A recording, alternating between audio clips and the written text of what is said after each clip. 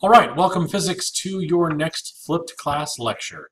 We're talking today about vectors, and you've already been introduced to that word in the last chapter where it talked about the difference between a vector measurement and a scalar measurement.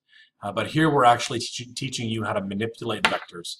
You're going to be doing a lot of math with vectors here in this class, and this is just a quick overview of that. So again, if you have any questions as we go, please feel free to post them in the comment section at the bottom of the blog page, and I will answer them as soon as I can. Feel free to pause the video if you need to write something down, because again, I'm moving fairly quickly through this. You can control how long this takes, okay? So here we go, moving into vectors. Remember that a vector value is a value, a number that has not only a number, which we'll call a magnitude, but it also has its direction.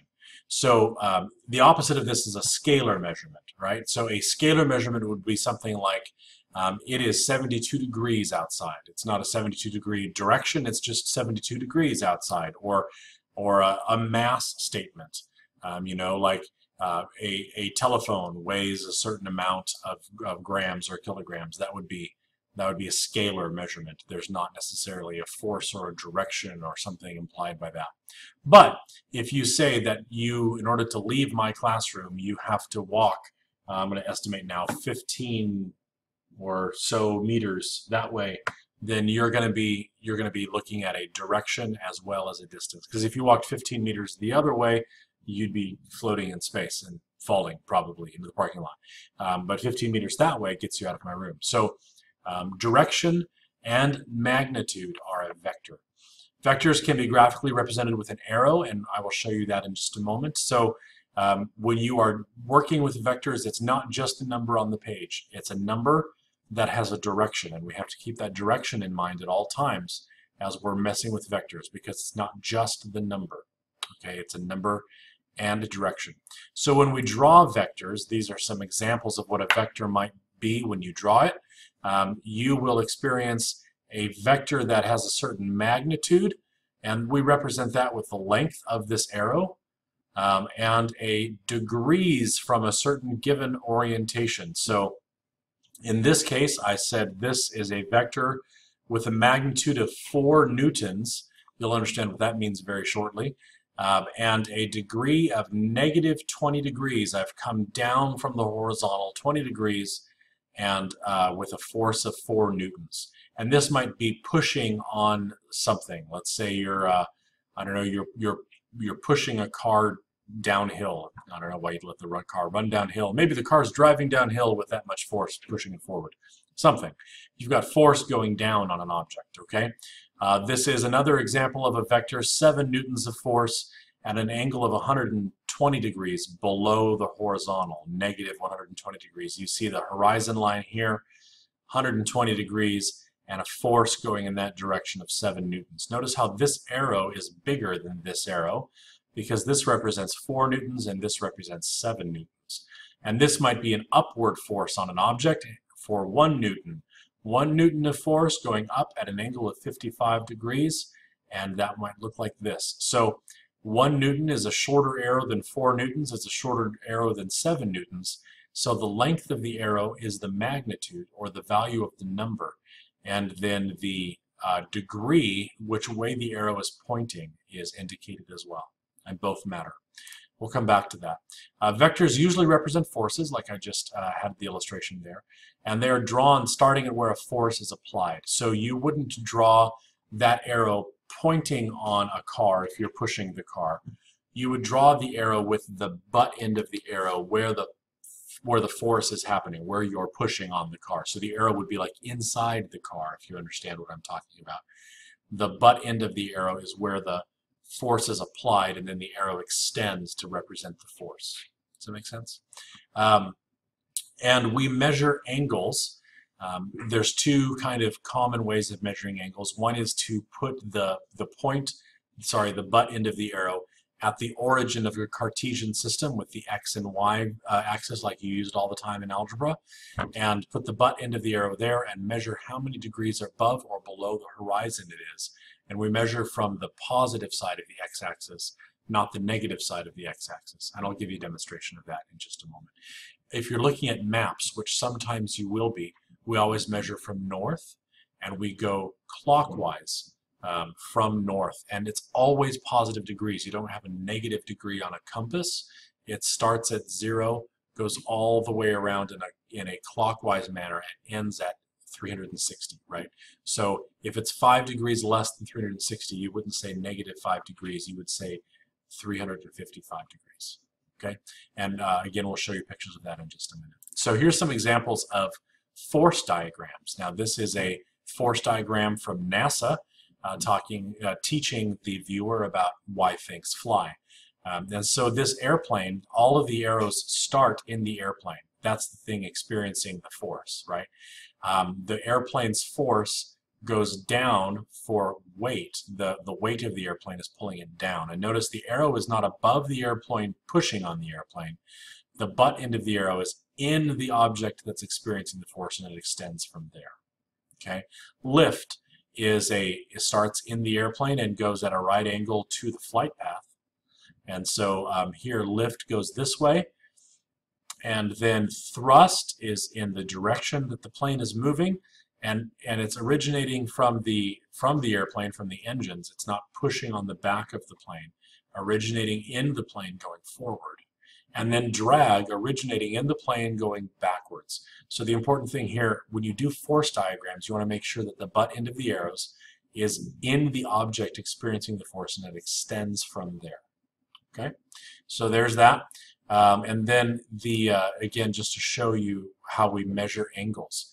In a Cartesian system of the y and the x-axis, where the x is horizontal and the y is vertical, we measure from the horizon, from the positive side of the x-axis, not the negative side of the x-axis. If it's above the horizon, so if it's up here anywhere, then we will say positive so-and-so degrees. So this would be like positive, I don't know, positive 50 or something like that. If it were over here, then it would be positive more than 90, positive 100, positive 130, something like that. This is negative because it's below the positive part of the horizon. So these are negative degrees. And then again over here would be negative more than 90 degrees. You could, I guess, technically have a line up here and say it's negative 100, 220, but that wouldn't make sense. It'd be a lot easier to say positive something. Okay?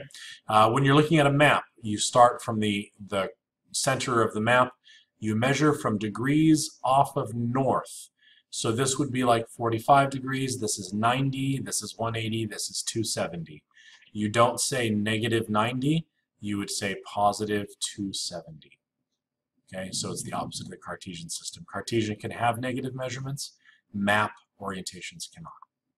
Okay, so vector values. In order for two vectors to be the same, they have to not only have the same magnitude, the same number, but they have to have the same orientation. So they have to be the same size arrow going in the same direction for them to be equivalent. Vectors can have an equivalent magnitude going in different directions, but it's not the same vector. It doesn't mean the same thing. Okay? And then when you're messing with vectors on diagrams, feel free to move them around. Quite often it is very convenient to pick a vector up and draw it again somewhere else. And as long as it's facing the same direction and has the same magnitude, it means the same thing. So don't feel like you have to do all of the math you're about to see with a vector stationary on the page. You can move it around if it helps you think about vectors. So here's an example. These are the three vectors I showed you before. If I were to tell you that these are three forces operating on the same object, and I wanted you to tell me, where is the object going to go in response to these? Well, you could do two things. You could orient them all so that they start and end at the same place. And pardon me while I fiddle with that concept, but let's say that we're going to, let's see, move that down just a little bit. And there you go. Those two start at the same place. And then, oh dear. And then this one, let's make him start at the same place. Everything needs to come down in just a minute.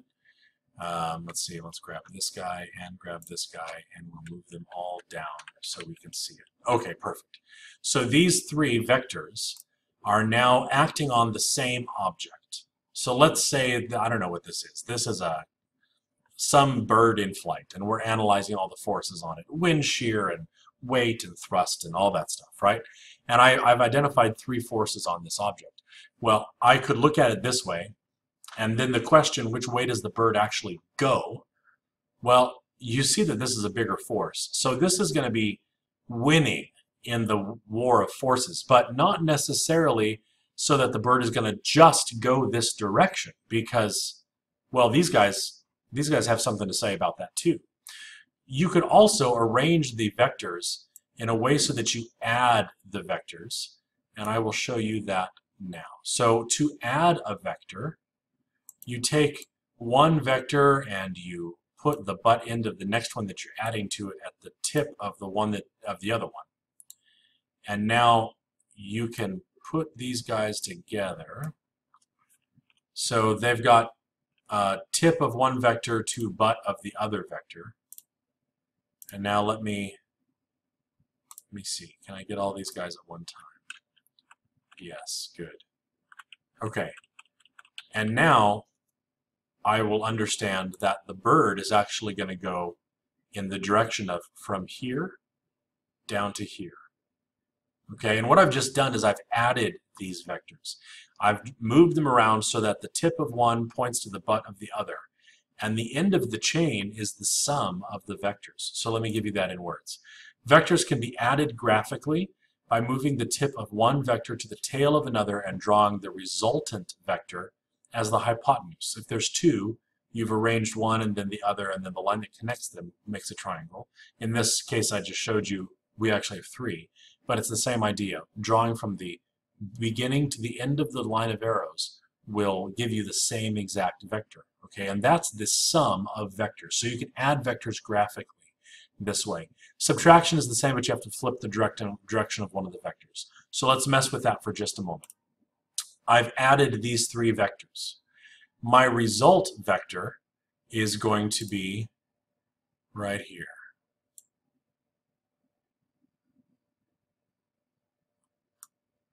And let's make that a color you can actually see. Okay. And it starts from the origin and it goes to the end. So the resulting vector is this direction. Okay. And I could measure it off of the horizontal. This is almost 90 degrees, so I would say this is maybe 80, 85 degrees, something like that, from the horizontal. And on my scale of all of these vectors representing a certain amount of force, I could measure the length of that arrow, and that'll give me the magnitude of the answer. Now you say, but wait a minute, you added those in a particular order. Oops, just kidding.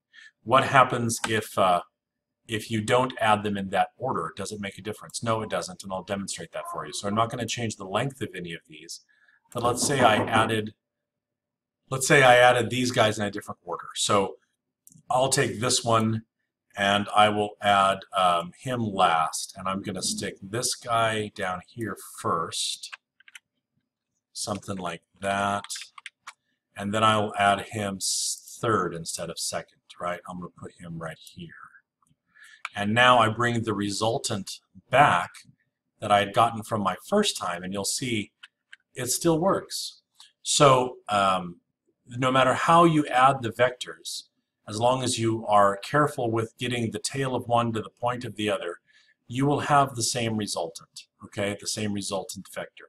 So that's one way of adding them. Now, you can subtract vectors as well. To subtract a vector, you just change the orientation of one of them, right? So right now I'm gonna forget about this guy for a minute. I'm gonna put him back here. Oops.